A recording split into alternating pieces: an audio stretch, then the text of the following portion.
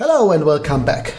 We have seen in the first three videos the mechanic and the two most important functions of the new UWP-D series, but we need another video to show you all the rest of the good functions. Let's start with the new SMAT P5 MI shoe.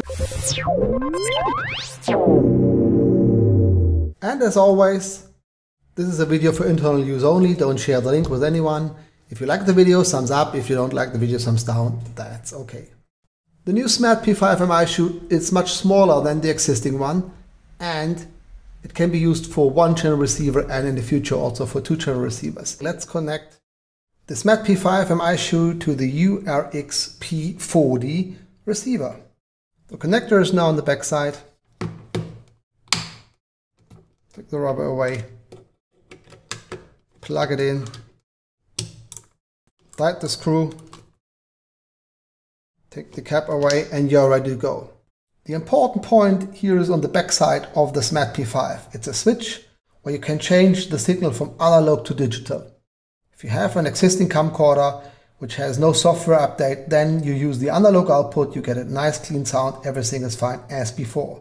If you have one of the newer camcorders which have a digital MI shoe, or maybe your camcorder is in software update available, then you can switch to digital.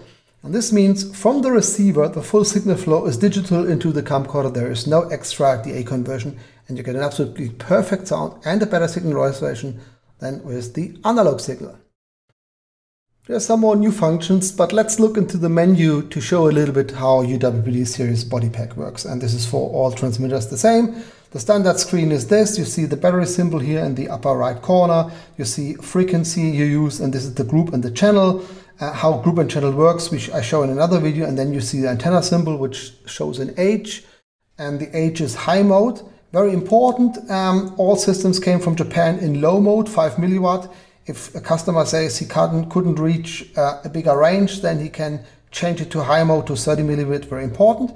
And then you see a bar graph which shows the audio input and or mic input sensitivity. That's fine. If you scroll down the menu, you see the band you can change. You see the attenuator. This is for the input. Press the set button. Change the attenuator. As closer you go to 0, as more sensitivity the system is. So as more input level you get.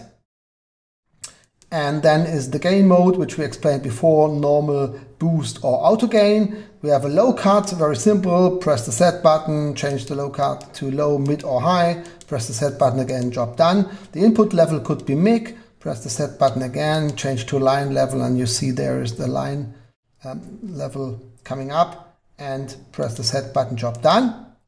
RF power is high. This can be only changed in a special mode. We have the power lock. So you can lock the power button, is locked now, so you cannot switch it off.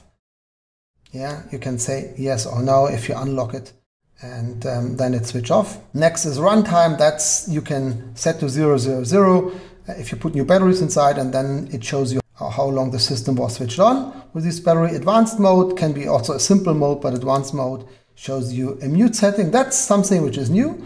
I love this feature. Goes in and you can set it to mute all. Very good. You press the mute button, and you see here is the blinking orange LED, and it shows the system is muted. You press the mute button again and it's unmuted. And of course, it shows you a microphone here on the top right corner, and it shows it is muted. This next point is mute hold. So press the mute button, muted, release the mute button, unmuted. Next button is the phase. You can change the phase if you have another microphone which needs a phase change, then you can do this here. Compounder mode, this is for compatibility to older UWP-D series, Freedom series and W800 series. Battery type, we have alkaline is type 1, nickel metal hybrid, rechargeable is type 2, and lithium ion is type 3. And then we have the display mode, it switches off after some seconds, the brightness, and then it's a factory reset. And that's all. Now you know all the important facts about the new UWP-D series. We will have the final version available on IBC.